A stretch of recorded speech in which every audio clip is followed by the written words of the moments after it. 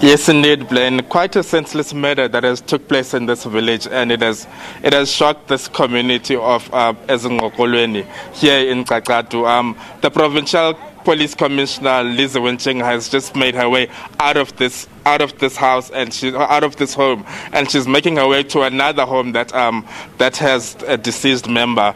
The motive behind these deaths are unknown, and as nothing seems to be taken at these houses. But to tell us more, Blaine, let me bring in one family member who is affected by one of these deaths. Mama, enkosi kakhulu ngexesha lakho. Cela speak igama nefani. Igama lam ndinobuntu Ntsede. Noko ninqunguphele mama. Kakhulu. Sinqunguphele kakhulu ngoba lo nomnganga siubona sewulapha khange siucingele. Iwesi into obana umuntu nilale ephilile kuvuke sele manxeba sebizwa ngenye igama eloba ungumfi.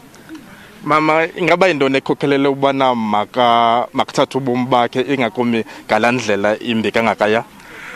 Into endiyicingayo into bakuthathwe ubomi bukamakazi into obana aba bantwana bafuna imali, batya iziyobisi. Besitya iziyobisi njena kulelali bakhona abantu abathengisa iziyobisi abaziwayo abangachazwayo, abantu bavala imilomo yabo ngoba umuntu ulumkele ubomi bakhe.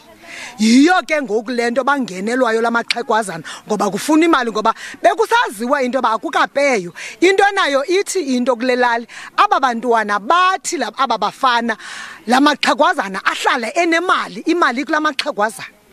Mama, ke ngoku kunjani igalelo lamapolisa kule ngingqi yenu njengoba ubusithi kumbana ayisosehlo sokuqala esibamba senzeke kule ngingqi? Umzekelo izolo kulo mama ugqithileyo ndandivile kuba ndingahlali kule nilali ndihlala kumaqhubela. Ndandivile kulo mama udlulileyo into babekuhla amapolisa enyuka apha kumakazi izolo apha. Ndizowufikisana namapolisa pha ngo-2. Andifuna uphosisa.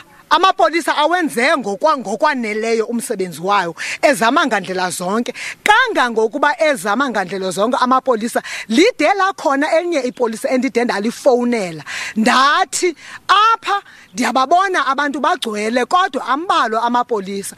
Uvukile engaphangelanga umntana womntu wawagubhulula, bekugcwele apha bekuhlwa kunyuka.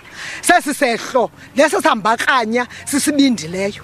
Ke ngoku mama, ngoku nijongane nemingcwabo ke ngoku mina apha engingqini kwamanye amakhaya awathathi ntweni, nizilungiselele njani for imingcwabo mama? Sijongene nemingcwabo apha ekhaya nakwezi family. Into kunayo ke tata yinto yokubana ungasoze ukhokele uthi makuthi, ngoba ubangaba bekukhokele mna bendizawuthi mayibe imass funeral lena ngokwasesilungwini. Zonke ezifamily zenze lo mngcwabo ndaweninye, suke ke ngoku abantu baphume baze kwiifamily zabo ukuyafumana ukutya. Into nayo ke akuphethanga mna, and neziphathi ke xa uthetha nazo azizuyivuma ngalo mzuzu ithetha ngawo, soloko kungekho mali. Enkosi kakhulu mama ngexesha lakho. Well, Blaine, that was a family member whose aunt was also hacked to death. She says that it's because of the high usages of drugs in this area that her aunt was killed in that senseless manner. Police say they are at an advanced stage in arresting people, arresting the suspects, but up until now, no one has been arrested, and they say they have a funeral to prepare for, and that they are still looking for funds to prepare for those funerals, and they are calling for a mass funeral for these individuals who have lost their lives in this manner, Blaine. Yeah, Abongile Jantjies, thank you very much indeed for your reporting live for us from the Eastern Cape. Business